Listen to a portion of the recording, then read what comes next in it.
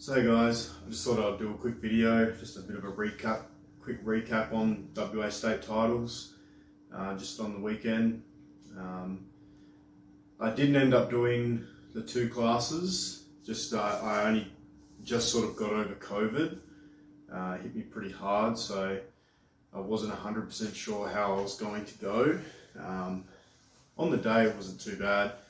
I ended up downing half a dozen Nurofen and it seemed to have got me through pretty good. I didn't feel like I'd lost too much power, if any.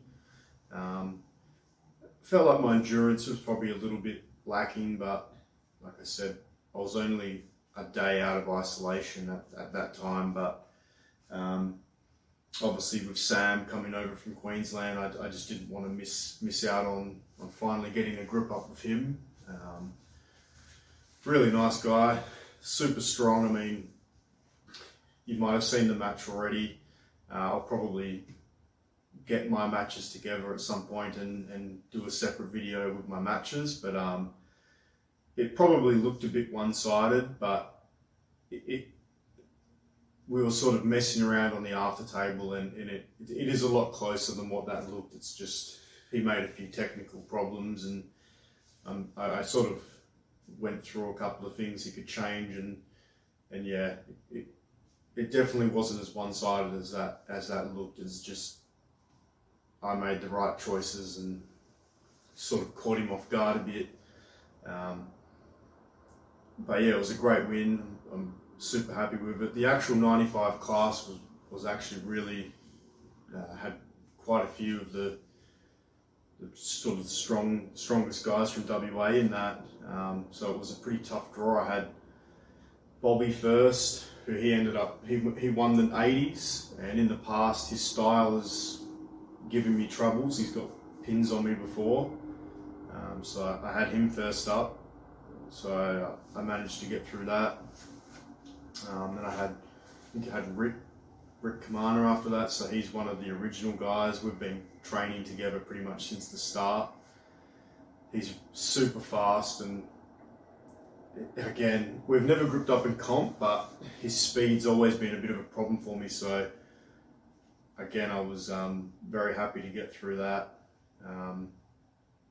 He's just super fast, so yeah, it was good.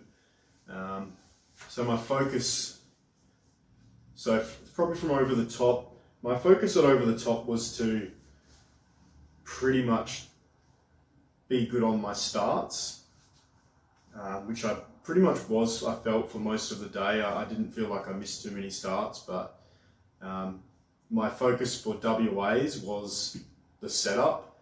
I really wanted to, as I was going to the table, be really thinking about my setup and making sure that I was comfortable and I felt like I had everything that I needed. That was my big focus, and obviously the start as well. From what I can tell from watching the videos, I'm really happy with that. Pretty much my setups felt perfect. I was just really switched on. It's probably the most switched on I've been for a comp. When going up to the table, you know, sometimes you can go up there and you kind of just forget everything, but I was really focused on making sure that I tried to get everything that I needed and feel what the other person was doing. It's something that I don't really do a lot.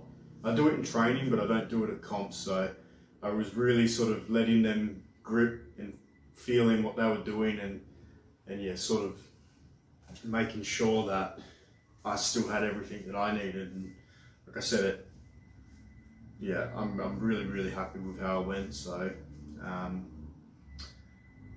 yeah, pretty much that's, so obviously again I managed to get through, didn't take any losses, so yeah, super happy. Under 95 state champ again. So like I said, next year, obviously hopefully I'm all good, so I'll probably do the two classes again next year. I don't plan on really getting back under 80 unless it was maybe something international. I'm just going to hover around that 80, between 84 and 86 kilos, I guess, somewhere around there. I'm just going to basically build from that. And yeah, that's pretty much it. Lots of after pulling. Like I said, I'll do a couple of I was going to do something a bit different, and I'll get my match together with Sam and do a bit of an analysis on it and run through what I was kind of thinking at the time and what I'd done and what I felt from him. I've already been through it all with him, and like I said, I've given him plenty of tips about what he did wrong, and yeah, he pretty much knew straight away when I sort of was running through it with him what he could have changed, and it could have possibly changed the outcome of the match. It's hard to know. I mean, after pulling is so different to competition, but yeah, definitely wasn't as probably one-sided as that looked. It's just I managed to get everything and he didn't, but things to learn. I still feel like I've come away from that with things to learn as well, so but no, great comp.